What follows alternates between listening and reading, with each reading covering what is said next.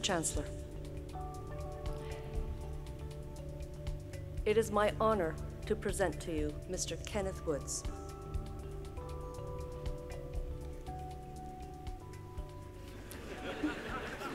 The other way. An outstanding and creative philanthropist, investment expert, and community activist.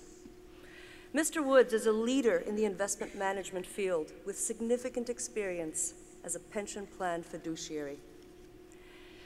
Ayant amorcé sa carrière par un stage d'avocat à Montréal chez Touche Ross, devenu maintenant Deloitte, il a obtenu un titre de comptable agréé en 1978, puis il quitta la comptabilité publique pour devenir partenaire fondateur de TAL, Gestion globale d'actifs.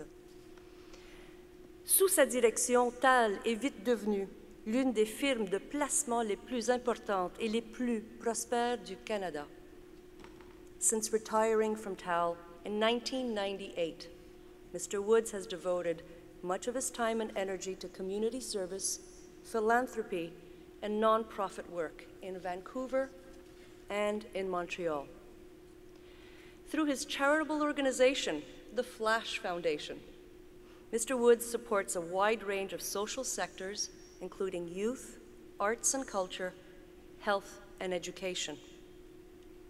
Mr. Woods previously served as director of the Vancouver General Hospital and the University of British Columbia Foundation, and is past chair of the Children's Arts Umbrella Foundation. Kenneth Woods received his MBA from Concordia in 1975 and is a longtime supporter of higher education. In the year 2000, he helped establish the Kenneth Woods Portfolio Management Program at the John-Molson School of Business in honor of the late Professor Calvin C. Potter, a much admired member of the Department of Finance who inspired generations of business students. The program was launched to provide a select group of undergraduate finance students at John-Molson with vital, hands-on training in portfolio management. As the program's academic director since 2013, I have had the opportunity to witness firsthand the concrete impact of this amazing initiative. Our students gain invaluable experience working with real portfolio money worth today more than $2.6 million, having grown from the original $1 million donation from Mr. Woods. The 120 alumni of the Kenneth Woods Portfolio Management Program have secured excellent careers in capital markets as equity analysts, investment bankers, and venture capitalists. We find these alumni across Canada, in New York, in Europe, and the rest of the world. I can unequivocally say that Kenneth Woods started something 17 years ago that radically changed the lives of so many of our students for the better. Mr. Chancellor, on behalf of Senate and the Board of Governors, it is my privilege and honor to present to you Mr. Kenneth Woods so that you may confer upon him the degree of Doctor of Laws, honoris causa.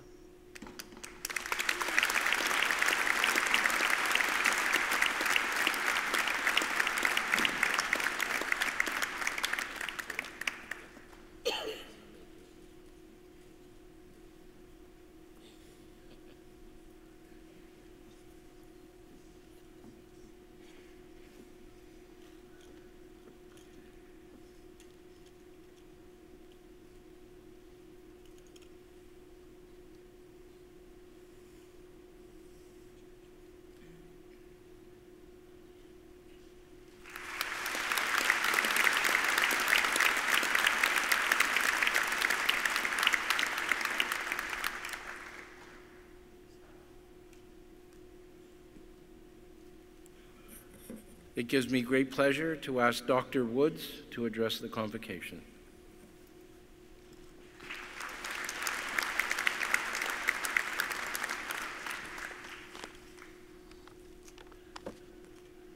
Mr. Chancellor, Mr. Chairman of the Board of Governors, Mr. President, Vice Chancellor, honored platform guests, graduating class, family, and friends.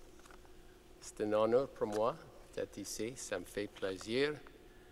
And it's really a great honor to receive this honorary degree, and I'm really deeply appreciative of the recognition that it represents. It's also delighted to share the honor with my friend Sebastian Van Berkom, who is a friend and investment colleague who has done so much for the university and for the community.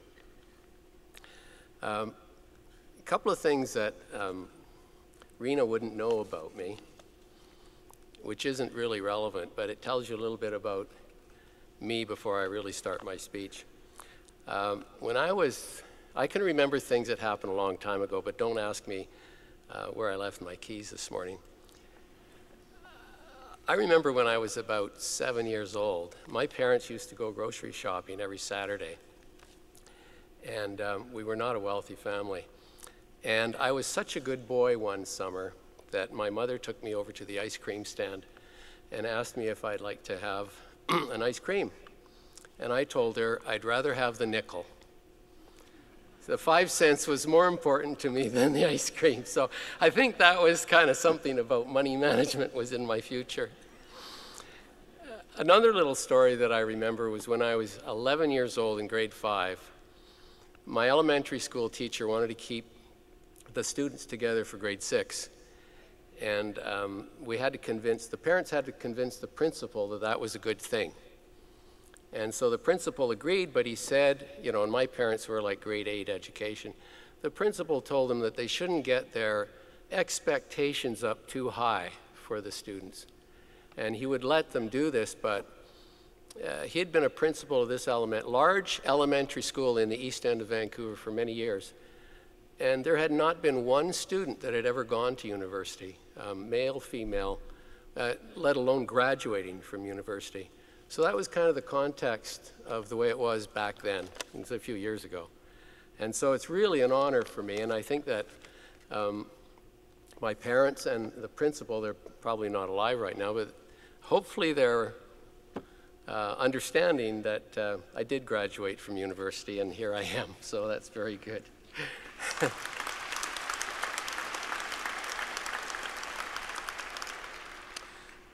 So I'd like to congratulate you all. This is a really major milestone in your life.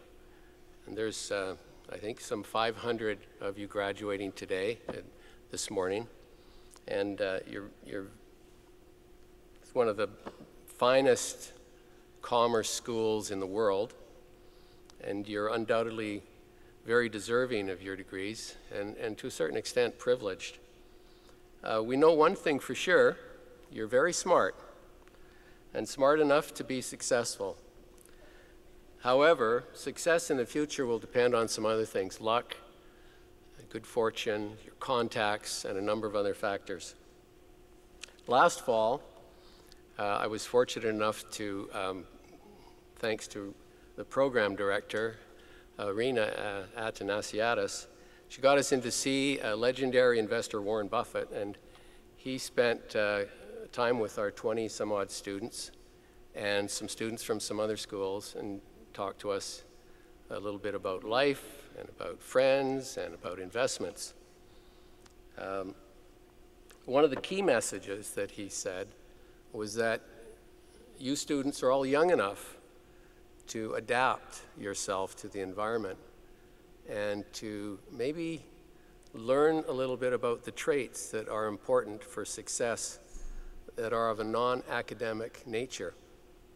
And it was a really interesting thing. He said that if you look at the 5 or so people in your cohort group and pick the one person that you think is going to be truly successful and identify the 3 or 4 traits that made you pick them and see if you have those traits. And if you don't, what do you have to do to attain them? And so that got me thinking. It was a cute way of saying that there are many more important factors to success. Now, I didn't do that consciously, but I realized that there were some limitations, and so I looked to partner with people that had some of those traits. So I've identified 5 traits. These are my own. It's not a scientific study, but I hope you'll find them interesting. The first trait to success is attitude. Having a positive attitude can lead to positive results.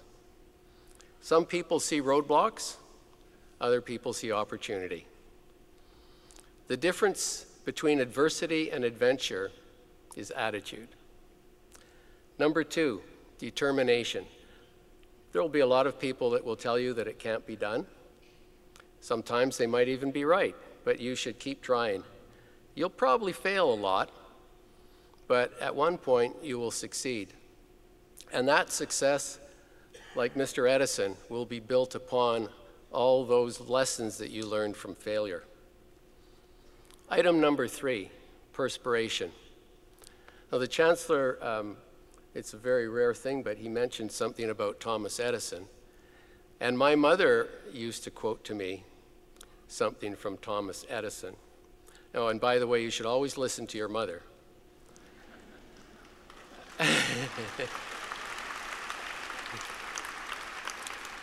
But he was famous for saying that genius is 1% inspiration and 99% perspiration.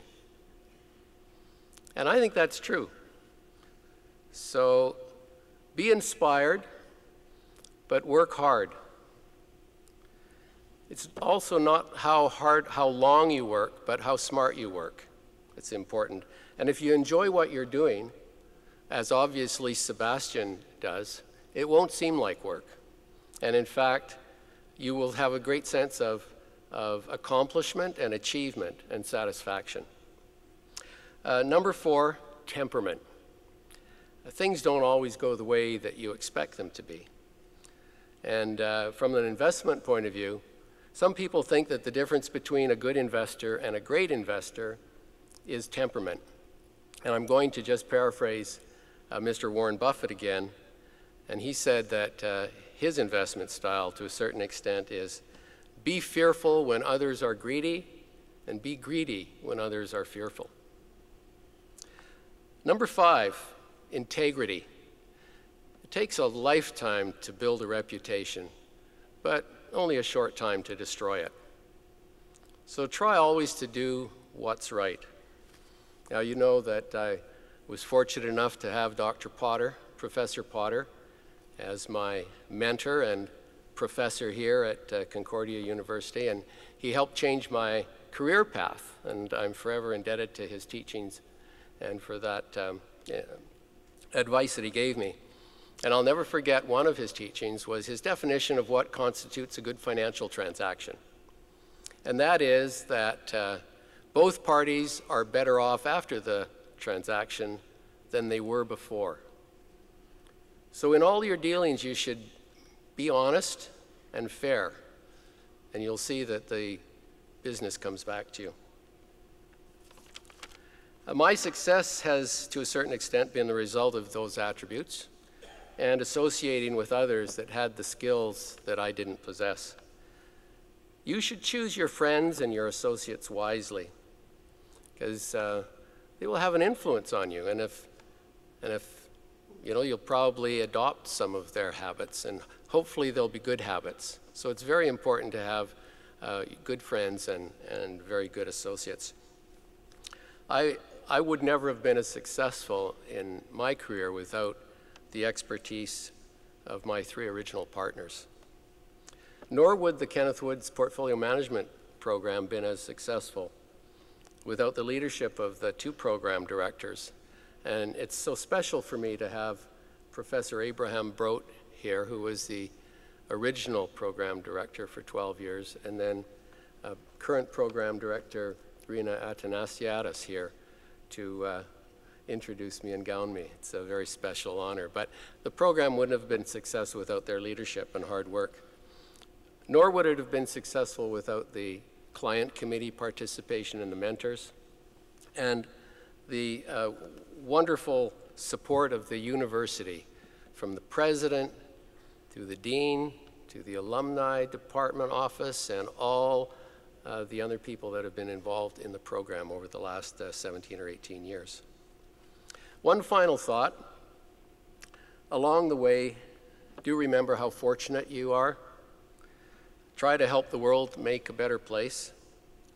You know, I often think what my life would have been if I had been born somewhere else. And, you know, we're so fortunate to be able to be in Canada and to attend this wonderful university.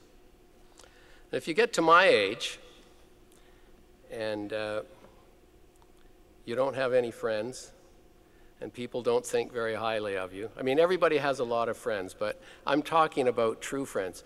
And just to diverse, there was a study that was done, and don't ask me where it was, but they said that a couple of decades ago, the average person had 4 really good friends, and today it's down to 1.8. And these, you know, social media is helping, but we're talking about true friends. And so in my sort of personal life scorecard, if you, at my age, don't have any true friends, and people don't think very highly of you, and maybe you haven't done very much for the world or the community, then, you know, I don't know what your balance sheet looks like, but I really question, you know, whether you've been a success. So there are other things to think about. There are a couple of people that I've met. One lady yesterday was talking about taking in a couple of foster children. I have a friend in Vancouver who adopted a young Asian child, had some medical problems, and she was able to bring him to Vancouver and take care of his medical problems, and now he's enrolled in a private elementary school. And right now we have 2 students from our program that are on the way to Africa, to Ghana, to teach 30 orphans entrepreneurial studies. So a lot of people are giving back, even today at your young age. We find a way. And so I really think that, you know, you should give while you live, and give of your time, and at one point maybe give of your money. And if you do it early, you'll have the time, such as I have, to see the results and to really enjoy the results. So in closing, permit me to talk a little bit about opportunities. The world today, we have 7.4 billion people on this planet, and if we don't have a pandemic or a significant world war, the forecast is there will be 10 billion people by the year 2050. When you think about that's a massive increase in the number of people that will be on this planet in a very, very short period of time. And it's going to cause some issues. But for you, it's going to be, you know, tremendous opportunity. We have demographics, you know, the aging population, my baby boom generation. There's going to be a huge transition in the developed countries, China, Japan, Europe, the United States, and Canada. Those will create healthcare issues for sure, but tremendous opportunities. In addition to that, you have artificial intelligence, and we're going to have driverless cars and trucks and maybe even buses and who knows what else. Robotics. You know, the forecast is that robotics will be replacing workers in the workforce. While the population is booming, the workforce will actually decline. So the opportunities that these give you are multiple, and you have the tools for success. So it's an amazing time to be alive, and we're expecting you to take advantage of these opportunities. So congratulations, be successful, be happy, be passionate, work hard. I hope you have an opportunity to give back to society, give back to Concordia. And for many, many years, I really hope you have many, many, many, much more than 1.8 good friends, because that's important. So congratulations and good luck to you all.